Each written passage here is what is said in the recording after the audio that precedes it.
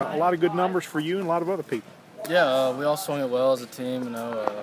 Preston, Will had like 10 RBI, some of that. SEC Player of the Week. Just collectively as a whole, even the freshmen got in. Guys like Errol, Dula, and JB, they got in. They had good at bats all weekend.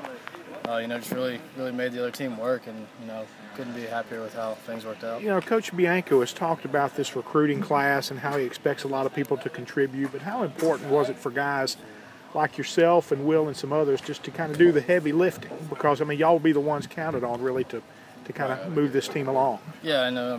I think, the younger guys, we've been through it. Me and Will and Sykes, Preston, guys like that, we've been through it, so they kind of look up to us. So when they see us swinging the bats, being aggressive, just not taking pitches, going up there, it gives them some confidence. Let's go up there and just swing as soon as we get up there. So I think it's very important for the older guys to, set a good example.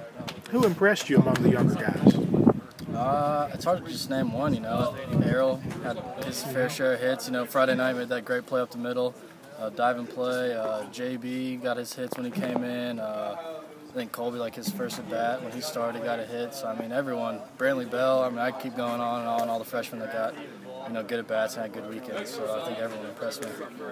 How did you older guys enjoy playing at home? And did you get a lift from that being back home? There were 5 or 6 of you from down there. Right. I think we got a lift from being in the warm weather, to be honest with you. But it was good to be back home and see some friends and family.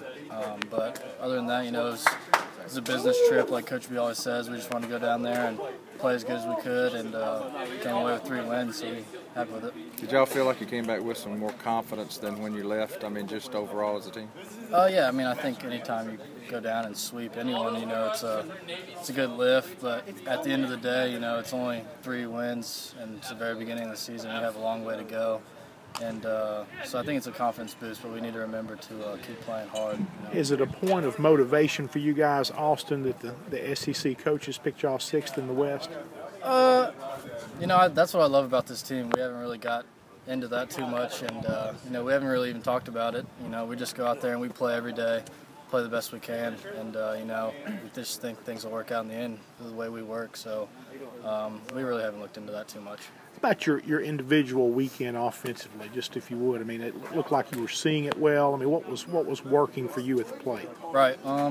Just not trying to do too much, stay within myself. I'm just trying to get on base this year and let the big guys, Will and Sykes and Preston, those guys do what they are supposed to do. And that happened this weekend. So for me, I just want to keep on getting on base. Just keep trying to be aggressive on the base pass, and things will work out.